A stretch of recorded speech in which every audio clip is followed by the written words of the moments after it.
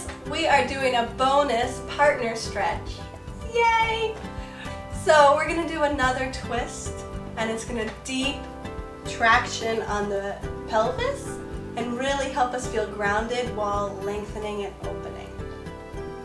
So we're gonna back to back.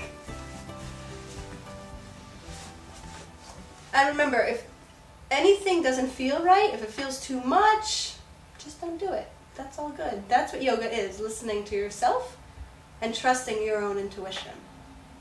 We're going to lengthen, twist, and then lower ourselves on our partner's thigh. And our head's either going to go on our knee or on the shin, depending on the length of our partner. Arms up, twist, twist, twist, twist, twist. And then lying on your partner's thigh. And I am getting such a nice traction and a weight on my thigh and my sacrum.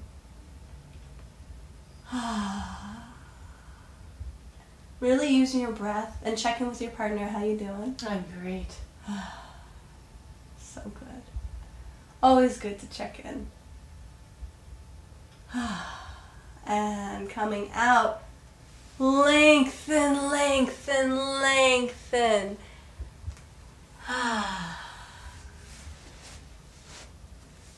And the other side. Beautiful. Twists are so good to release, to let go, to clean out the body, twist out the organs, wring it out, and move forward. And the other side. Arms up. Twist, twist, twist. Lengthen, lengthen, lengthen. Release. And find, shift anything that needs to be shifted to find what's most comfortable for you. It's all about comfort. It should not feel any torque. If anything, you feel a stretch, a nice deep stretch, but there's no torquing. And really opening your chest and feeling your whole sacrum on the ground and feeling the length in the vertebrae. Each vertebra has more space because we are lengthening. And really breathe. Feel your whole body. Feel it spread open. Spread your wings. And relax. But while you're relaxing, we're still engaging. We're not just flopping over. And coming out, lengthen, lengthen, lengthen. Head comes last.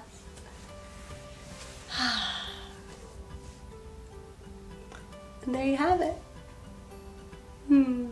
Thank you for doing the twist with us and being a part of this series.